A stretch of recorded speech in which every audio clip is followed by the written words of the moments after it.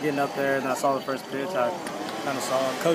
Our coaches gave us a real good look on the guy all week, so I kind of had an idea what he was going to be like. So I just jumped on it early. What did he give you? Was it just a fastball, or was it? It was a fastball. I kind of knew that I was a freshman and coming in, and he was going to probably be a first rounder. So it was like, oh, well, a little freshman, let's just throw. He's going to give me some heat. Give me some heat. So he gave it to me.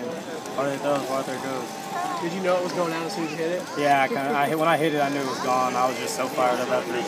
I didn't want to make sure that it didn't hit the wall or something, and then I'd be stuck on second. What does that feel like to get a home run in your first college ball?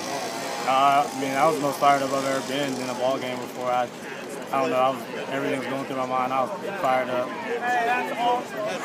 Coach talks a lot about moments and living in that moment. What can a moment like that do for you as you build forward in your confidence, especially against a quality pitcher like you went up against tonight? In this game, confidence is everything. It's a mental game. So Coach is always right about it. He's got to have confidence up there. And I mean, he had us talk with us before about just confidence. So we were like, well, I came out here. I was anxious, but at the same time, I was like, I could do it. They prepared me well. The coaches prepared me. The team prepared well. So I knew we had a shot at him.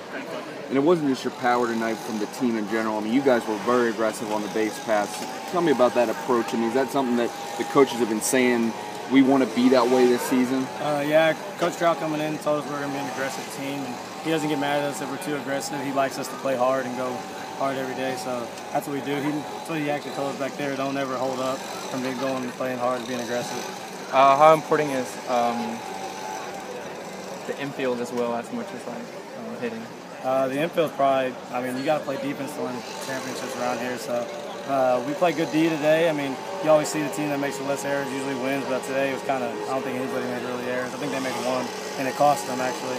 But yeah, we stuck to it. I mean, defense wins championships, like I said, so we just got to keep up and keep playing defense. And how confident are you right now at second? I'm real confident. I mean, I've played there a lot growing up, going through select ball and stuff, so it's nothing new to me really. How did you know pretty much before this game you were starting tonight? Or yeah, I had an idea. We kind of do inter-squads and stuff and have like the starting guys and stuff, so I kind of had an idea, but I was not too sure, but I was sure. What was it like when you finally saw your name in the lineup, though? You know, my stomach dropped. I walked up there, and actually, a guy came up to me and was like, "It ain't nothing but a thing," and I was like, "Oh God." Freshmen usually don't get to pick the walk-up song. Did you get to pick? No, I didn't pick my walk-up song. The elder guys picked that for me. Did you expect the offense to be so explosive tonight? Yeah, we've been talking about it. We were like, I don't think around here too many teams can out-hit us because we know we can swing it around here. Going through practice and stuff, we've been hitting really well. Appreciate it, Jay. Thanks.